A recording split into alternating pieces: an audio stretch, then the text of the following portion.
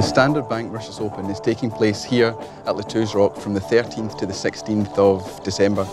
The first 2 days will be a Pro-Am format, so we'll have one professional playing with 3 amateurs for the first 2 days, and then they'll split for the final 2 days, and the professionals and amateurs will play their own separate competitions. So this year we've got some fantastic professionals, some European Tour winners, some Challenge Tour players, so professionals from all over the world competing, and we are really excited to see how they'll get on our fantastic Bernard Langer golf course. Once professionals have competed here, they'll then go on for another week or so to Reunion for the Reunion Open at Bassam Bleu. So for the pros, they've got a fantastic week in Mauritius and then another great week in Reunion.